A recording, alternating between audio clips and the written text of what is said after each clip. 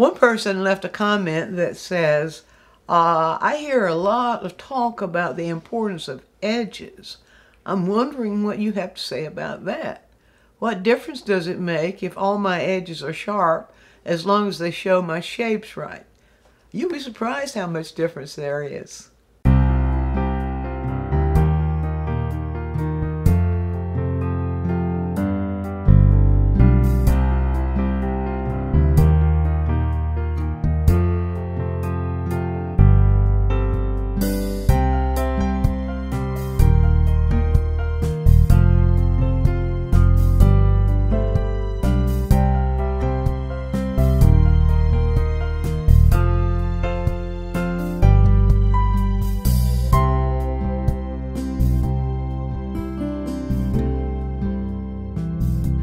In fact, edges is one of the most important characteristics that we have in our images. One of the most important things we can do to our images is control the edges, because it's the edges that determine lots of things happening in the whole painting.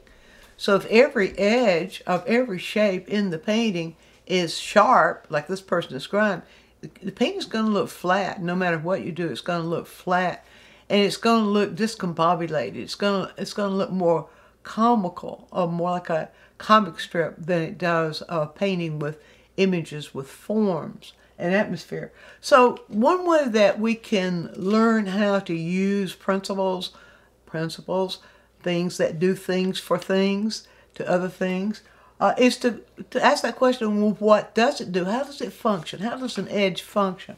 So that's what I want to show you, and then I want to show you an example, one small example of how the edges are functioning in a painting of one of the masters. First of all, let's just look at how we control, what they do, what these edges do, and how they function. Now, the sharp edges, they focus the images and the shapes. So if all the edges are sharp, that means the whole thing is going to be in focus. But you might not want to know that. But let's look at what that looks like, what a sharp edge looks like. And I'll just use some paint here. And now I'm going to make the sharpest edge I know how to make. And that is just by using a stencil like this. You can make a sharp edge with a brush. You can make a sharp edge with a palette knife. But I just want to use this stencil here to be sure that this edge is just as sharp as I can make it. I'll make it sharp on that side, and I'll make it sharp. Let's turn it this way. Make it sharp on this side. So using the same color, we'll just make that edge very, very sharp. Now you can already see how clear and crisp that is. Now if we put another color beside it, and I just well, I could put a color beside it that is maybe close to the value of that color, or it doesn't matter what color I put beside it. But one thing that we do know is that the stronger the value contrast is between the edges, the sharper they are. But let's just do this. Let's just take right here where we made that sharp edge. Let's make another sharp edge right beside it. I didn't get quite enough paint in the brush. You get a little bit more of that paint in the brush. And I'm going to just make that like that. And now, you see how sharp that is? Very, very sharp, very much in focus.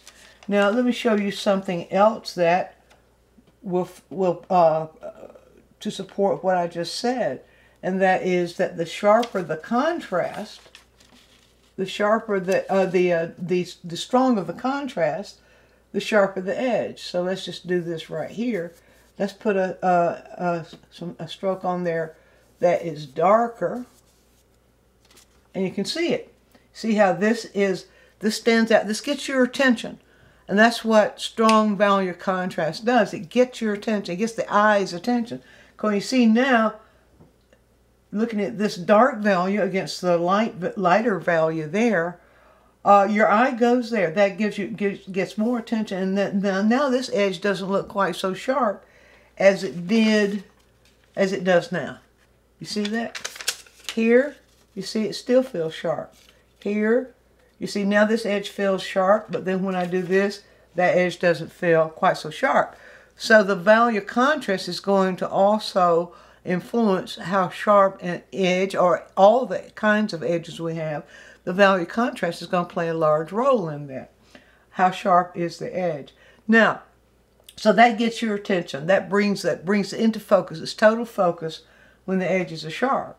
The slightly blurred edge, also known as sfumato, that's one that Leonardo's given credit for discovering and using, because before his time in the Middle Ages, paintings done in the Middle Ages, all the edges were made the same. But Leonardo wanted to show the feeling of the figure in space, the figure in atmosphere. And he discovered if you slightly blur the edges, then you get that feeling of the figure in space. Mona Lisa is the biggest example. Everybody knows about Mona Lisa. My Lord knows how many things have been done to the Mona Lisa image. But in Leonardo's original version, when you look really closely at the edges, you see that all the edges are slightly blurred, slightly blended together. And so what we do there is we try to get those edges just a little bit softer. Now I'm going to use this one, keep this one sharp. I'm going to use this one to show you that. So I'm going to pull all the paint out of the brush and just give it a little bit of a gentle stroke. And see, just a little gentle stroke like that gives a very slight blur to the edge. And that then when you're making images and they have the variation in values, it makes the image feel more like it's in an atmosphere. It makes it feel real, or like it's sitting in space rather than just on a flat surface. So that's the slightly blurred edge. And then we have edges that have other degrees of being blurred, and they make the atmospheric space they make the atmospheric space feel broader or thicker. But they also enable the focused edge to feel sharper. So the more blurred edges are around a focused shape or focused edge, the sharper this feels. Now let's show you that. So we're going to get that even more blurred. So now we have the sharp and the slightly blurred, the sfumato edge, and then we're going to give it a little bit more. Now this time I'm going to give just a little bit of a wiggle, and then bring the stroke down. You see that's getting more and more blurred. And you can see now, this is beginning to feel like this is moving over here. That's how we begin to make gradations. It's by blending one value or one color into the other. And there are several ways to do that, but this is the simplest way. Then there's the lost edge. Now the lost edge will enable one shape to move right into another one without you realizing that you have two edges there. Now this is sort of an extreme here, but let's put a different color about the same value. See if I can get that about the same value. I'm going to just give a little mixture. Let's put a little bit more of that blue in here, like there, and give a little bit of a mixture here. Let's see, is that going to be the same value? It's pretty much the same value range. Let's get a little bit more of that color in there. And instead this time, I'm going to go ahead and just put those two side by side like that. And see, we have there. So if this were like a shape, if this were a shape and this were the negative space of a shape, and now we have the blurred edge, which is very much like that. So you visually, your eyes are moving smoothly from this one to this one. But if we get those lost, we can blend them so that you can't tell where one edge ends and the other begins. And just by pulling your brush over and over, also creating kind of an angle with a brush and giving it a light little zigzag down like that, you can cause those edges to totally blend one into the other. There we go, right there. The edges totally blend one into the other, so the edge gets lost. Now, this is a wonderful way of creating that feeling that the space, the shape merges into space. Lost edges are used a lot of time by artists simply to make everything feel unified, make everything feel united. It also helps the sharper edges to come into focus. It also helps the blurred edges to feel a little bit more focused. So with the lost edges, we'll do that. And then the other kind of edge has a series of variations. That is the rough edge. It communicates texture. Now, we'll use that rough edge when we have textures such as grass, or maybe I can think of a number of things where you have a zigzag, kind of a zigzag edge, or you might have a gritty looking edge. Whatever word you could use to describe texture, you would use for that edge. And we might say, we would I'll show you a little example of that with something like, let's go right over here for that. Let me get just a little bit of linseed oil in this, kind of loosen that paint up a little bit. All right, right here. Now, if we do something like that, you might see an edge that looks like that. This edge right here, where the edge itself kind of has that zigzag in it. And we can do other things with our brushes. And I've done this in other quick tips too, where I've shown you this demonstration of how you can take one color, a color that's beneath a color. Let's get this a little bit lighter right here, and let's just use this one for that. Right there, get that good and loaded with a lighter color, and show you how you can use the brush, and all you need to do is to pull the brush up and like that to get that feeling of of one color. Let's move that right. Let's do this like this. Okay, now we pull that brush up. You see there? Then you can get that sort of zigzag edge that we can often use to create grasses and things like that. And I've shown you ways to do that with the fan brush.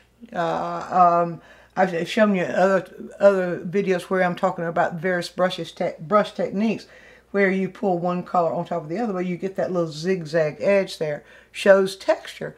Many of the images that we make have texture in them, and how we form those edges can help communicate that texture. All right, so you see we have at least 5 major kinds of edges. They all have a function. They do stuff. They do stuff. Your eye responds to what that edge is doing. The way your eye responds to it will then be determined by what the painter does. And so if the painter uses the sharp edges, that's going to cause your eye just to come to a rolling halt between those edges just momentarily. But sharp edges will call your attention to them. The eye will go to them. It feels totally in focus. But then if the edge is slightly blurred, the eye begins to move smooth. The eye moves, or you might say that's kind of a transition type edge, where the eye glides from one shape to the other very gradually. You're not aware of it, but when you're seeing it, it feels like a figure in space, or a person in space, animal in space, especially where you see images where there's hair coming over the face, but it doesn't feel all cut off and clipped like you see so much done. Then your eye glides through that and it reads it so that it feels united. It feels like it belongs. Both degrees of the blurred images will do that. They enable the eye to glide from one shape into the other. The lost edge, you just move straight through it. You don't even realize. You'll see by indications, other indications in a shape. You'll be able to read, you'll be able to fill in mentally what that edge is doing. And sometimes you think you see an edge there, but you don't really. If you look at it analytically, the edge will be gone. Go to various artist sites. Richard Schmid does that an awful lot beautifully, but many of our master artists will use that lost edge and use it so beautifully. And then, of course, the rough edge, which describes the texture.